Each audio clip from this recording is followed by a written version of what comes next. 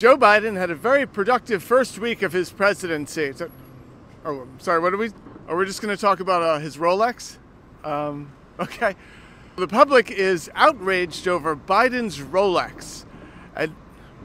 We're not talking about impeachment or anything? All right, you sure about this? Biden's only been in office for 1 week and already 400,000 people are dead from COVID. Okay, that's...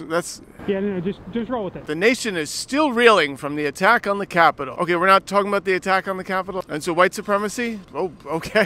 Biden's first week of presidency, we've lost over 40,000, 50,000 jobs. So we're not calling them terrorists anymore. We're calling them patriots. Okay, so the patriots stormed the Capitol. They were just concerned. Okay, concerned citizens stormed the Capitol. Really? All right, it kind of feels weird. Is it Tan Suit 2.0? Obama Gates.